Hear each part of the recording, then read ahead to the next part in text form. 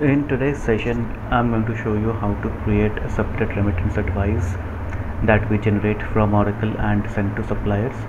So this is basically a report that we send to the suppliers to confirm the payments that we have made in the system. There are seeded formats which are available for this, and we can even customize the formats. So for this, there are a couple of setups which I'm going to show you now. The first setup is at the disbursement system options level. So let me go to payments, and within payments I have the manage disbursement system options. So when I click on this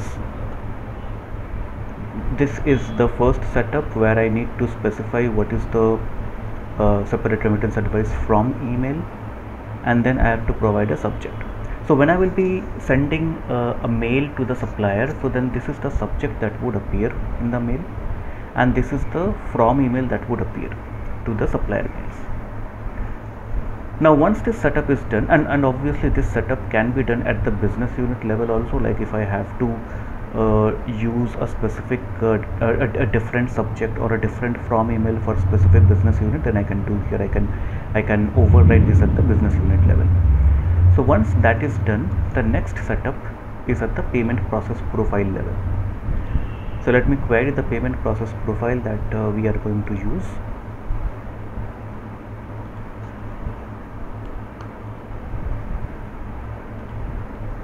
So in this setup, I will have to go to reporting tab, and here we need to specify what format we are going to use. This is a seeded format, but if we have custom formats available in the application, we can use those. This checkbox has to be enabled if we want to submit this separate remittance advice report the moment the payments are confirmed.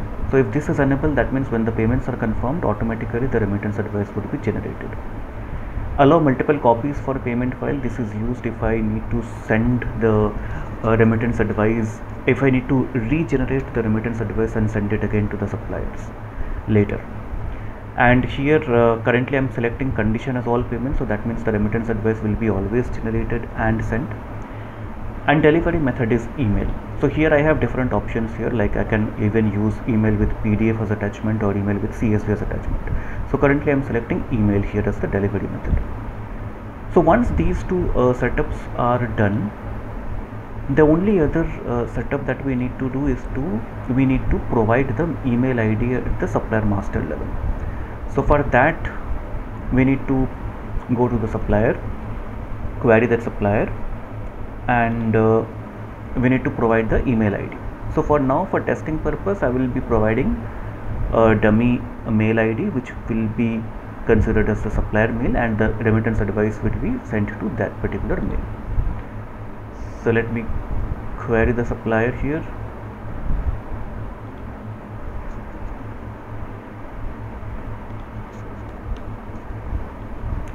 This particular field is available at the supplier site level, so I will directly go to the supplier site and update that particular field. So for this particular site, I will be going to payments, and under payments I have payment attributes, and under payment attributes I have separate remittance advice delivery. So here I am going to enter my email ID. So this is basically going to be the supplier email ID, and the delivery method will be email. So once I have entered all these details, what I'll have to do for testing purpose, I will be creating one invoice, and once that invoice has been created, we will submit a payment for that and confirm that the supplier is getting the mail.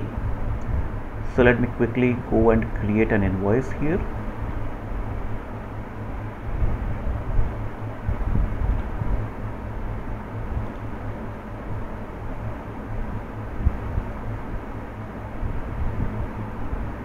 So let me select the supplier. Supplier site is defaulted. Let me enter the invoice number, amount, let's say 200 USD, and then let me create an invoice line for this. Let me select any random distribution combination for now, and then I can validate this invoice. Invoice is validated and I will quickly process a payment for this invoice.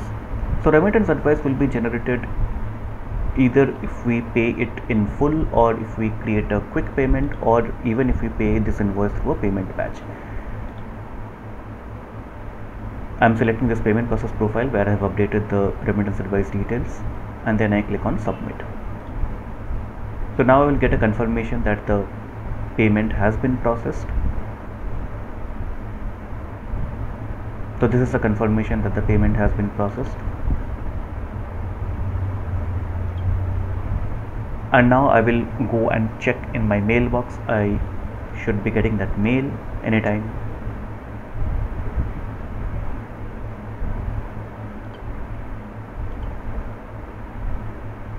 Yeah. So this mail I have got from the system, and the supplier will be getting a similar mail. And the format of this mail may vary depending on what is the format that I have selected for the separate remittance advice report.